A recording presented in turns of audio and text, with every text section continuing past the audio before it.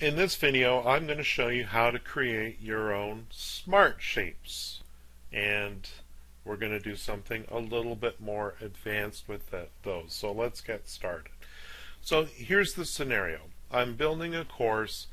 The course owner, the stakeholder, if you will, wants me to show an image of an airplane.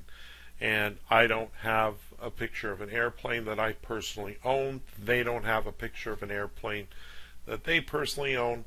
And so what I'm going to do is I'm going to take a copyrighted image and use it as a guide to create my own Smartshape. In other words, I will be creating a new airplane, but using this as a guide.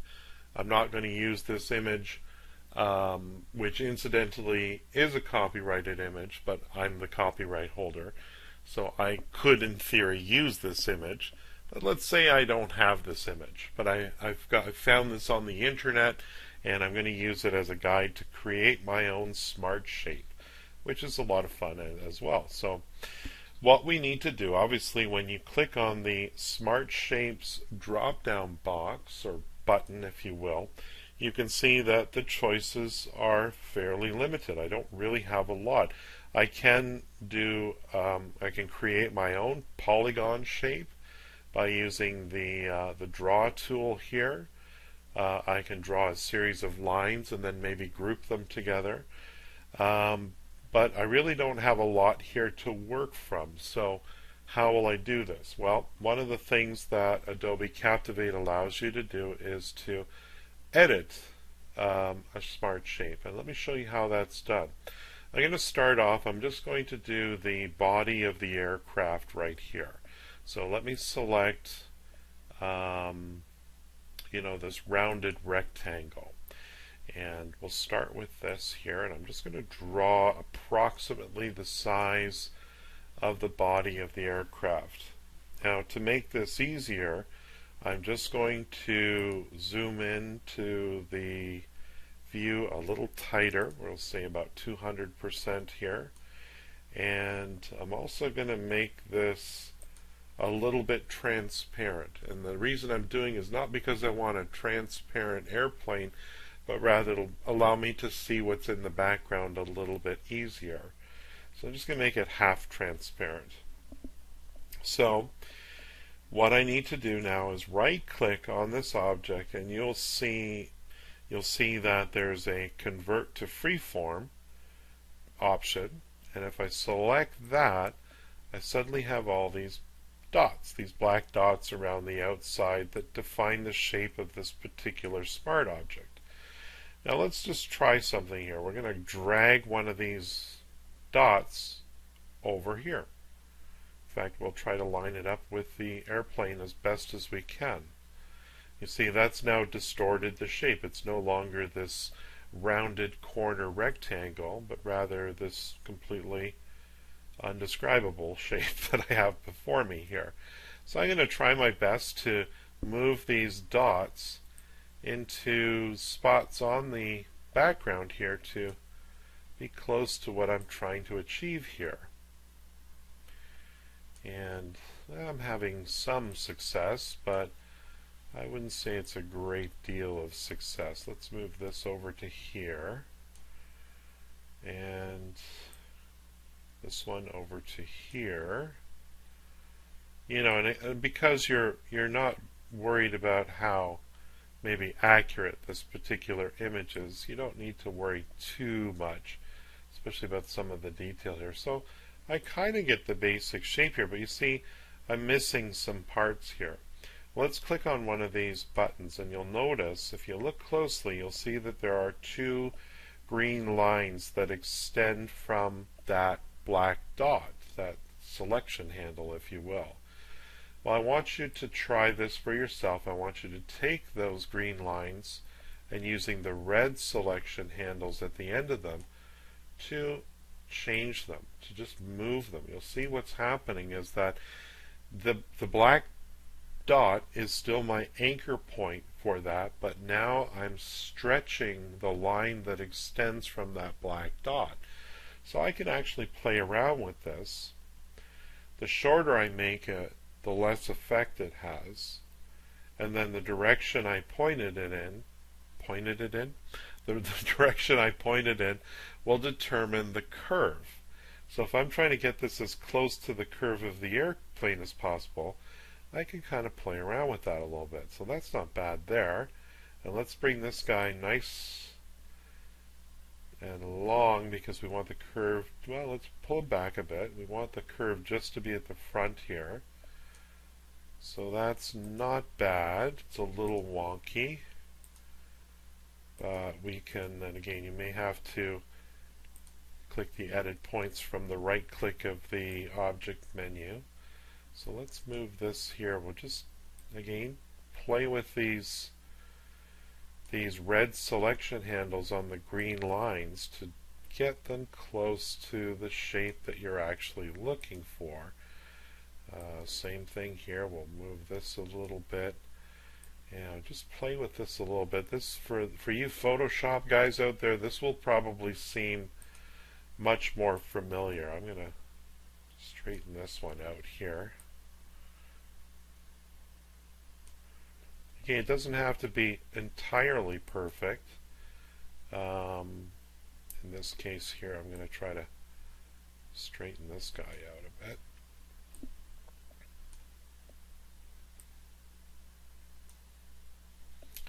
But, you know, if you're in the basic ballpark, only you know, a designer from Boeing will probably spot that you're a little off here. Let's move this one down a bit.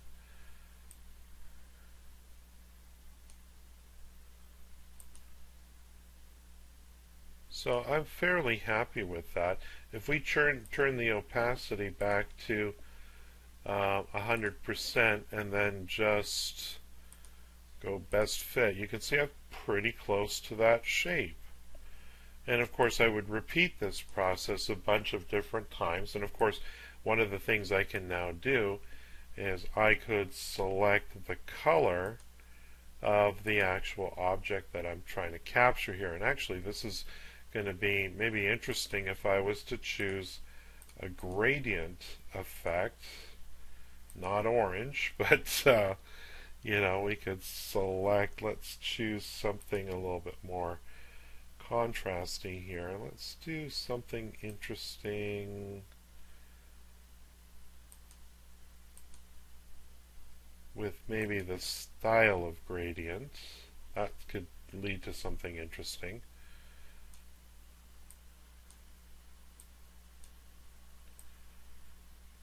You know, so we could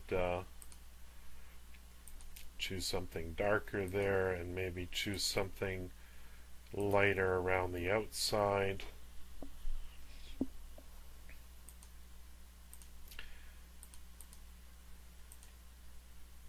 You know, I'm not 100% sure. I'll just go with one of the more natural gradients there, and of course you could add all the different effects that you want to create the effect that you're looking for. And you know, so there's our body of the airplane. And let's just do, as another example, just to show you what's possible, let's do the engines. And of course we're going to choose maybe an oval shape here, and we'll just go approximately what I think it might be. So there we go. Again, I'm going to make it a little bit transparent so I can see the background that I'm working with. I'm going to go about 200 here, and let's right click on this and convert to freeform. And I'm going to grab this bottom button here and just stretch it out a little bit. Again, I don't have to be 100% accurate, but if I get the general shape of what an airplane engine is, that's not bad. That one's pretty easy to do. Let's also choose a gradient for this one here, and we'll maybe do, let's bring this up to 100%. That is actually kind of interesting right there. And what we need, of course, as well is let's make it a little bit transparent still for now. We need another shape to create and we'll just make that black. And so now if we combine these two, 100%, we kind of have, and you could spend a little bit more time finessing this. I'm going to group this together so that I can actually duplicate it, and we'll use it for the other engine as well. And obviously this doesn't match, so let me ungroup that, and I'll just move the engine whole. I don't know if that's the right term or not, but let's just right click again, edit the points, and I'll just move this one over this way a little bit, and we'll just change the shape and move this guy over a little bit.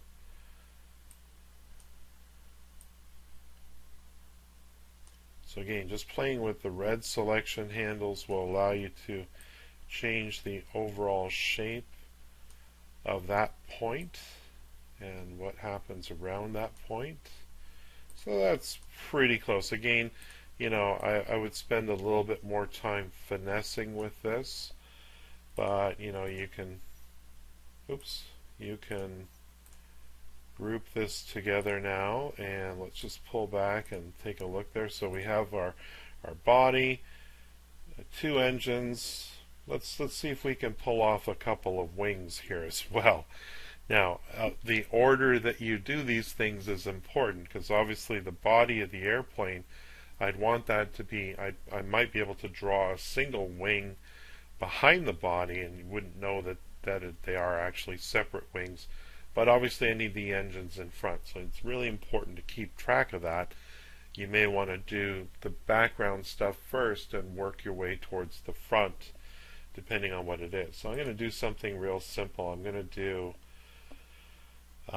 let's try using a trapezoid as my starting shape, and I'm just going to do something really wide right here. That's almost the shape I need for that back wing.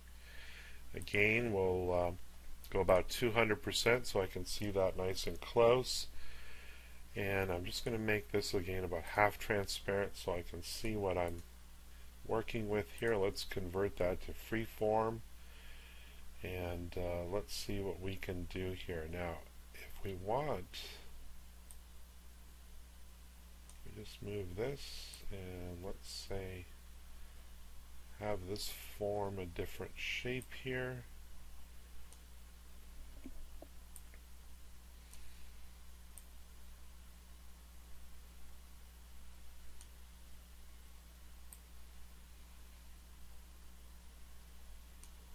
So you can really actually come pretty close to creating almost any shape, I would say, just by using the green lines with their selection handles.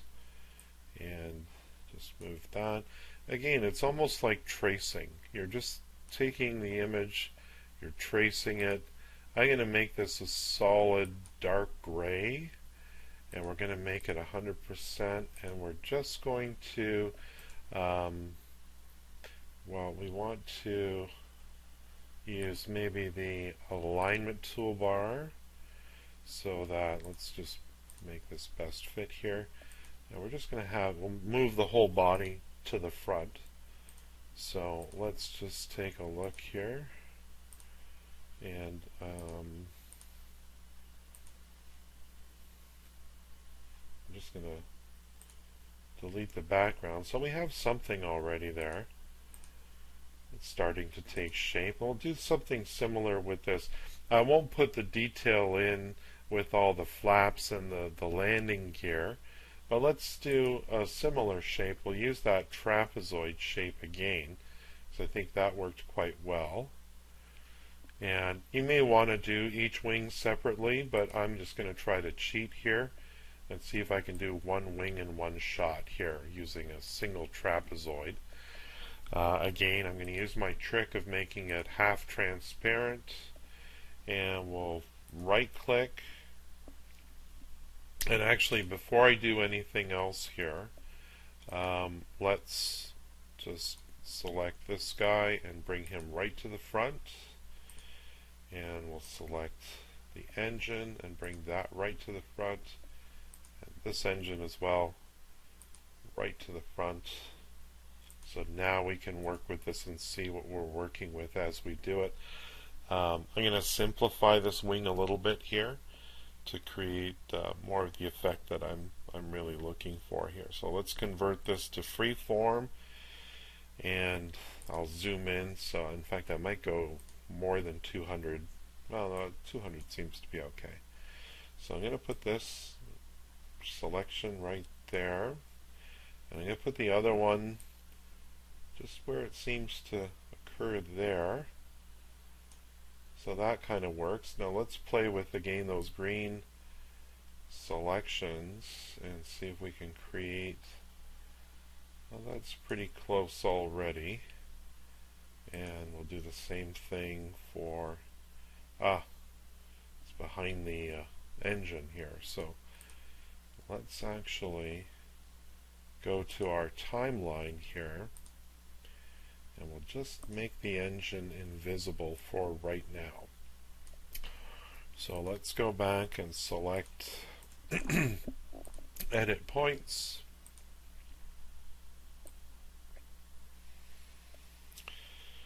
and I think I'll just drag this down, maybe something like that. I'm not sure if that's right or not, but and we'll do the same to this side here, and I'm going to do the same as well, make that just temporarily not visible.